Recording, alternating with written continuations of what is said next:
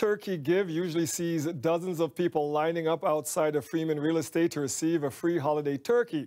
The brokerage had to change the annual event this year to keep it COVID safe, but they are still finding a way to help those in need safely.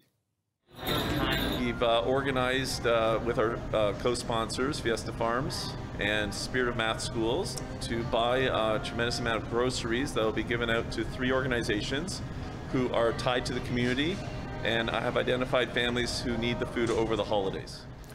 Those 3 organizations, St. Albans Boys and Girls Club, St. Peter's Church, and Beth Shalom Synagogue.